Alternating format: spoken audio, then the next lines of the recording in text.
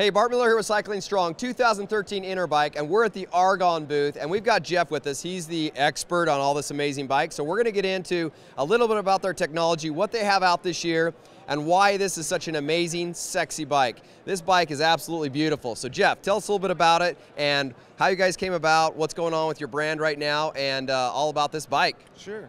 Well, this is, we're here, as you said, we're here launching the 2014 model year Gallium Pro. And this is a completely new platform for us. In the past, we haven't had a super light bike because we didn't feel comfortable with the technology that was out there to develop it within our construction philosophy. In our construction philosophy, we like to call optimal balance. And what optimal balance is the best of three conflicting ingredients: the best of lightweight, comfort, and rigidity. Normally, you can't have a lightweight bike that's also comfortable, right, and that's also ultra stiff and stable. Yeah. Normally you give up stability for lightweight, but not in our case. So we use finite element analysis to help us zone in on all the parts of the bike that require the stiffness and that require the layups and also to lighten up the bike where we can. So you see here we have a nice transition up to our 27.2 millimeter seat post, but when we look at construction of a bike, we really slice the bike in half through the rear axle up from the head tube. We call that our horizontal dual system. So in the lower half of the bike, it's all about power transfer. So bulk bottom bracket, oversized asymmetric chain stays, and then a bulky head tube for stability in our turns and descents. All of our riders that ride our products under the optimal balance construct always talk about their feeling of security and safety when they're going high speed and downhills. Yeah. So we also have a lot of innovations on this product, and I'll go through a couple of them here.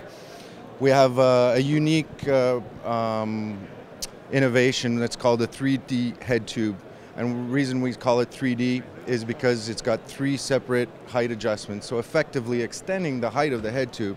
So with this 20 millimeter spacer plus the compressor on top and the standard 5 mil spacer, you get a nice elevation for those that want a training ride or a training fit, or they're not quite at their top form yet, sure, without having extra parts or a different kind of bike, a different bike that has a different head tube height.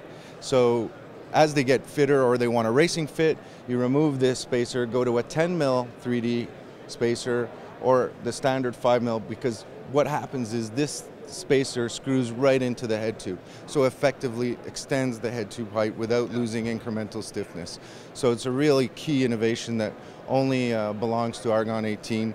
Our owner is a former racer, former Olympic racer for Canada, with over 150 victories in Europe and North America through his career. So he became known as a fitting expert to all his teammates, and really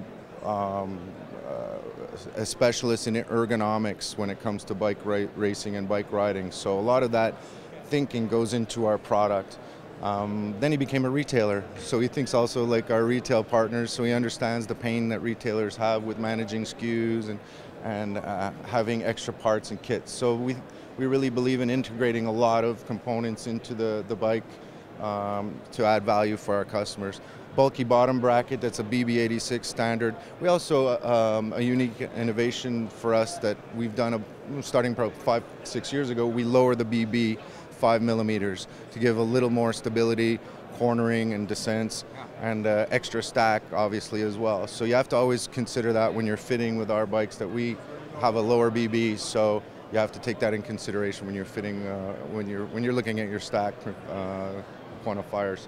So, and then as I said, the lower half of the bike is all about stiffness and stability, and then up top you see different tube shapes that are really there for compliance and flex to give you that comfortable ride that you really need to stay fresh in those long, especially in your area where you guys are based, there's a lot of rough roads, so it's really important to stay fresh as long as possible.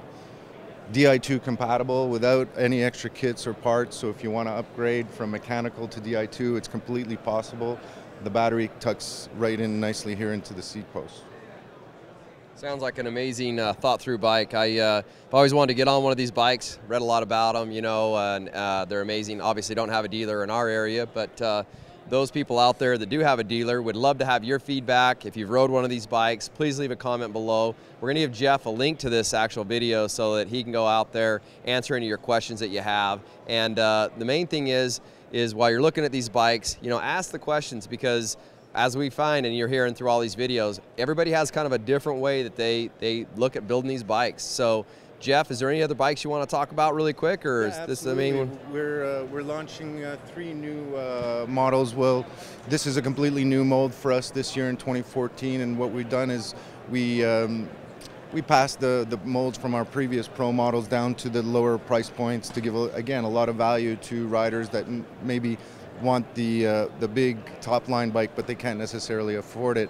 So same rider with a different wallet. So we try and really build a lot of value into the different level price points. So we have a Gallium, that's the white and black model there, that actually replaced our Gallium Pro from last year, so at a lower price point. So for the Gallium Pro, with all that value that I talked about, at 790 gram frame for 3,500 MSRP retail on the frame, fork, seat post.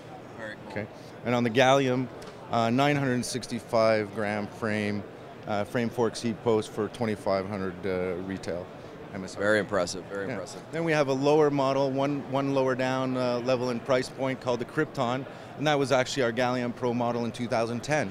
So that was our Pro bike in 2010. We passed down the mold to that level, changed the carbon fiber layup, so it's a little less stiff, a little less light, and standard BSA bottom bracket, with still though with a lot of value with the 3D headset. So even for those kind of entry level coming into the full carbon entry level, they have a lot of value and a lot of